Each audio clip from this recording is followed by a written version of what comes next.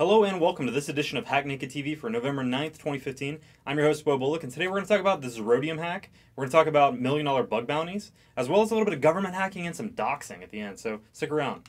As always, Hack Naked TV is brought to you by Black Hills Information Security, the leaders in penetration testing and active defense. Contact Black Hills InfoSec by sending an email over to consulting@blackhillsinfosec.com. And by Cybrary.it, get the latest hacking and security training for free from www.cybrary.it. All right, let's jump right into the vBulletin 0 day.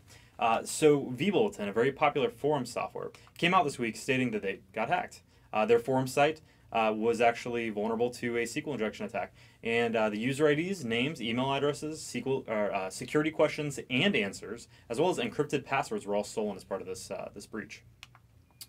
So they basically came out like any good company would do and said, hey, all 300,000 of you that were potentially compromised, we're going to go ahead and reset all of your accounts.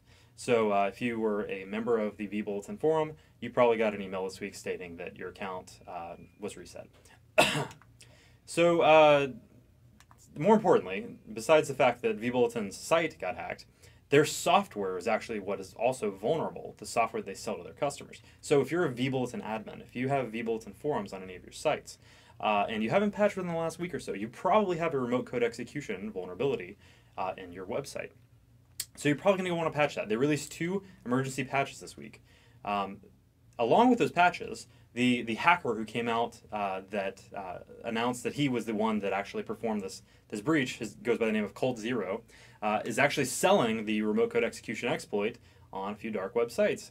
Along with that, a few researchers came out and said that they think that this vulnerability has been around for like 3 years in the vBulletin software. So it's likely that this could have been exploited recently, or maybe even further back a couple years. So if you are a vBulletin admin, go patch your software. $1 million bug bounty. So I actually talked about this story a few weeks back whenever Zerodium, the company that's offering the bounty, first announced that they were having this contest. Basically, they came out and said that they want a browser-based and untethered jailbreak for the latest Apple iOS 9 operating system. They want to pwn iPhones. That's the simple matter of that is the simplest version of what they want. So they had 2 teams that actually submitted reports to them, and one of them actually submitted a full remote compromise, browser-based. So basically, it was probably an exploit in the actual Safari browser, that allowed full control of the Apple device.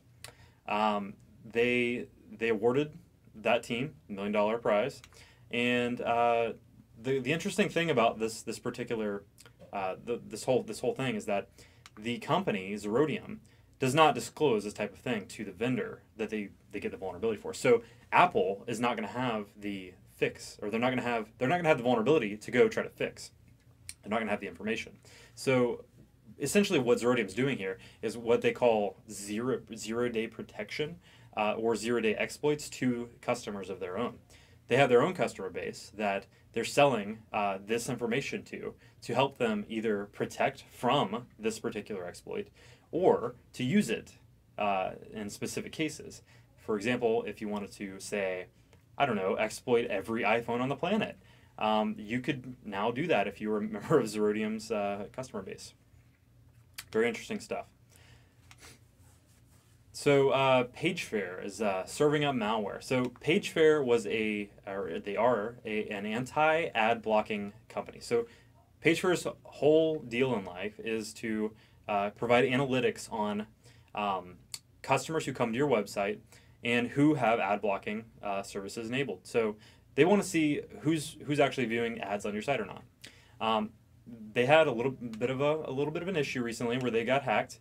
And the actual service they were providing ended up serving malware to all of their customers, and specifically their customers' customers. So the best example of this was probably like a news website where you might have some ads running, and you might have PageFair running in the background, making sure that the users of that site see those ads. Well, the PageFair service was actually modified, a little bit of modified JavaScript to simulate an Adobe Flash update. The Adobe Flash update would download, if you ran the Adobe Flash update, it would download a fully capable remote access Trojan, keylogger and everything, that would take webcam pics and upload all that information to a server somewhere. So the thing here is that Pagefair acted really quickly. What was awesome is that it appeared that it was only active for 83 minutes.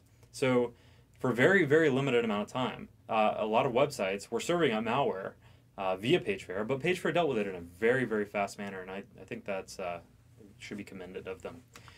A little bit of government hacking and doxing. So the hackers that go by the name of Crackers with Attitude, or probably better known as the guys who hacked CIA Director John Brennan's email about a month ago, came out with an announcement this week that they hacked into a law enforcement portal called Jabs. Jabs is allegedly only supposed to be available to FBI personnel.